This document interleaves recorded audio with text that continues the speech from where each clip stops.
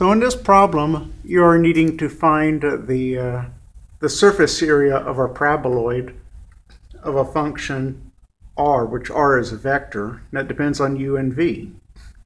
And this is the function, the template you use to find the surface area. It's a double integral of the length of the cross product of the derivatives of r with respect to u and with respect to v. So r is given to you as the r vector of u and v. It's 2u cosine v, 2u sine v, and u squared.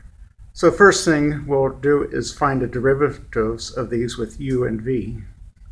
The derivative with respect to u is fairly easy. 2u becomes 2, u squared becomes 2u. The cosine and sine function, which depend on v, are left unchanged. You have to use the trigonometric rules for the dr/dv, though. The derivative of cosine being negative sine, and the derivative of sine being positive cosine.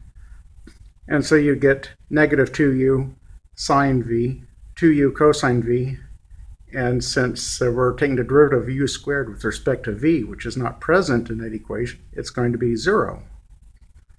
And so we've got our two derivatives. Now let's take we're going to take the cross product of these. If you don't quite recall what the cross product is, it's basically a determinant of the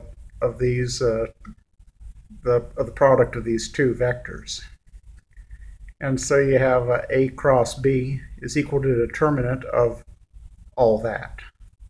So it's going to be ay times bz minus azby minus the quantity of axbz minus azbx plus the axby minus aybx.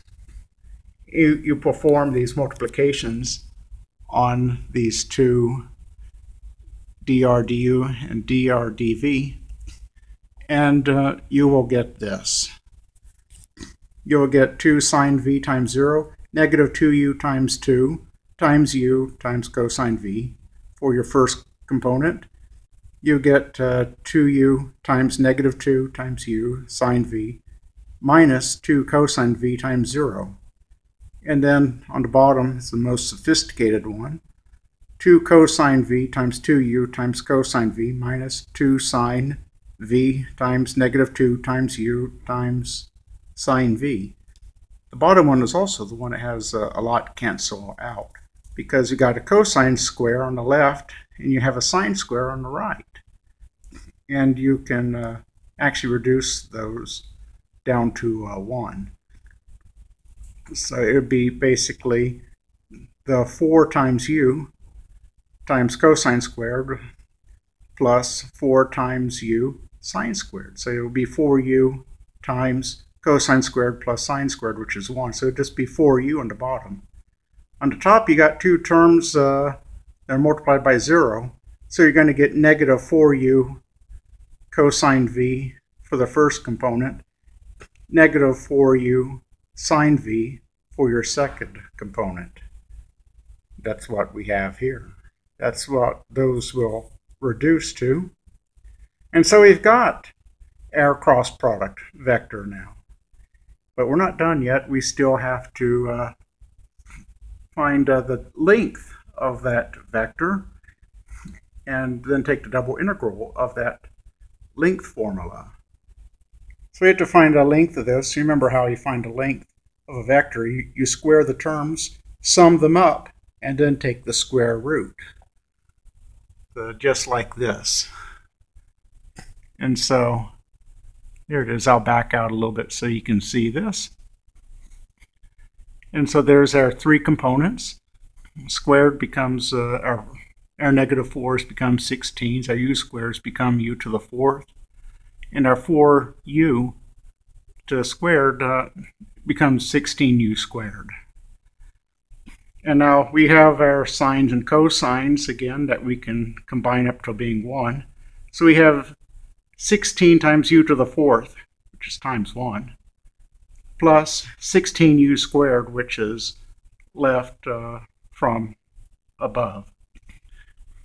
We can actually factor out the u squared out of this. You can actually factor out a 16 as well. And that gives you on the outside 4u times square root of u squared plus 1. So that's our length of our vector. But to find the surface area, we need to take the double integral of this. S is equal to double integral of 4u times the square root of u squared plus 1 dA, which a is our area. This can really be written as a double integral of our boundaries. The u was allowed to be between 0 and 2, and v was allowed to be between 0 and 2 pi, according to the definitions of the problem. And so we'll put the v on the inside. We'll put the v on the inside because there's no v's here. And that makes it a fairly simple integral, because the integral of a constant is constant times v. So or constant times k, or constant times j, or whatever. And so evaluated from 2 pi down to 0, it basically just becomes 2 pi times the function you started with. So yeah, you definitely want to start with v on this one. It's a lot easier this way. The other way, in the other direction, would work too. Just a lot more work. And so we got it 0 to 2 for 2 pi times 4u square root of u squared plus 1. Let's simplify this. Let's get that 2 pi and that 4 outside. So we have 8 pi outside there. We simplify this. I forgot to write the du there. But that's supposed to be a du after that integral. The du and the integral sign are part of the same notation. You can't have one without the other, but I screwed up here. So it's integral 0 to 2, the definite integral from 0 to 2 of u times square root of u squared plus 1 du. And this is actually a substitution, because look at this. We have u squared plus 1, and then we have u. The derivative of u squared plus 1 is a multiple of u.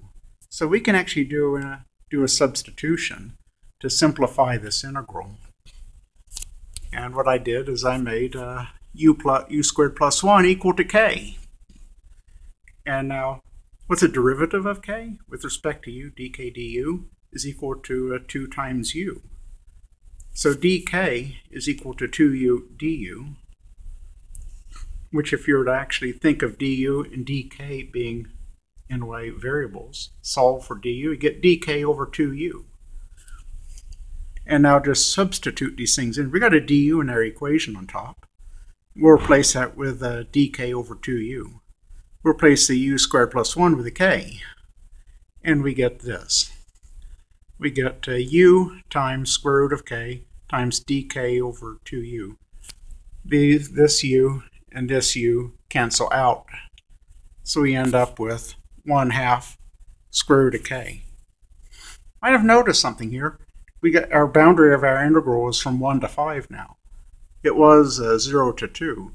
That's because before it was with respect to variable u, but we made a change. We turned it into being respect to with variable k. You see that dk there. So just like how we made a substitution of k equals u squared plus 1, we have to do that to our boundaries, which are dependent on u being the variable. So we do 0 squared plus 1 is equal to 1. The 2 squared plus 1 is equal to 5. So our boundaries have to be adjusted with a variable change. And so we have this here, and the u's cancel out. We've got now we've got a 1/2 constant, which can come outside to be 4 pi times the integral from 1 to 5 of square root of k dk. This is a power rule integral. It's k to the 1/2 power. We raise it to by 1 degree. We end up with k to the 3/2 times 2/3. evaluated from as k is from 5 down to 1.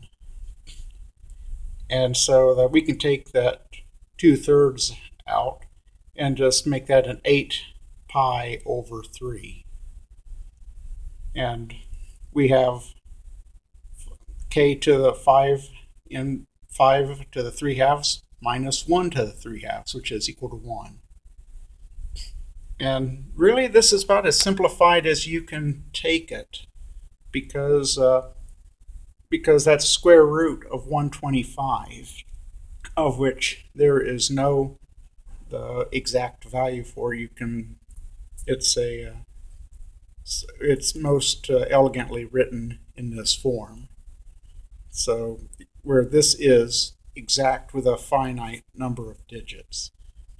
So that's the area. You can place this into a calculator and achieve at a decimal point number for what this is equal to. I didn't do this because that's something anybody can do. So have fun with this. That's how it's done.